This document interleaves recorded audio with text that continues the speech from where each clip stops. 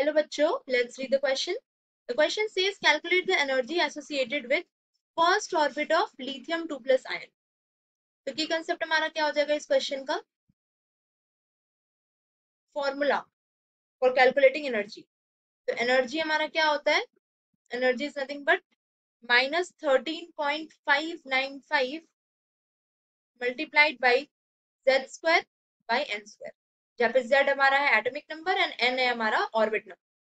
तो जब हम इस फॉर्मूले में पुट करेंगे, this implies energy is equals to -13.595 multiplied by z is nothing but 3 square because lithium का एटॉमिक नंबर 3 होता है और फर्स्ट ऑर्बिट का आ गया तो 1 square. So this is equals to nothing but 9. We'll have over here 9 multiplied by -13.595.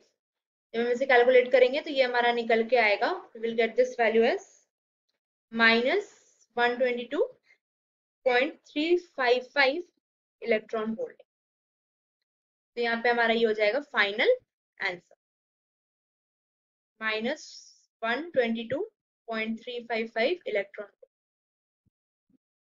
So I hope you understood the concept, how to calculate energy associated. Thank you.